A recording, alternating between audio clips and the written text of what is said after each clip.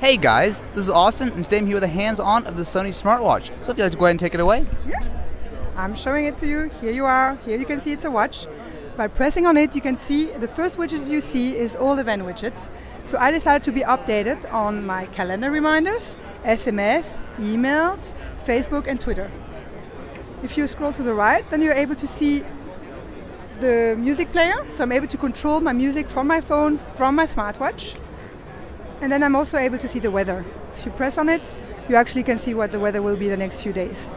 Twin tap to go back. Let me show you all the apps that we're going to have at launch. Let me show you an example. The missed calls. I was in a meeting, I couldn't take a call. Then you have the possibility to press on it and to call back and use your Smart Wireless Headset Pro to call back, or to send a predefined SMS that I'm busy. Let me show you as well the camera. Now my phone is in my pocket, that's why it's black. But I can take a picture from the distance. It took a picture and now I'm able to share it on Facebook, for example.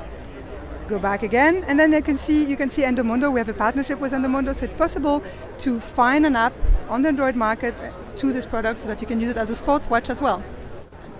Can you tell me anything about the specs? What kind of it obviously runs Android of some kind? So it's Bluetooth connected to your Android phone, so it's compatible with most Android phones. Okay.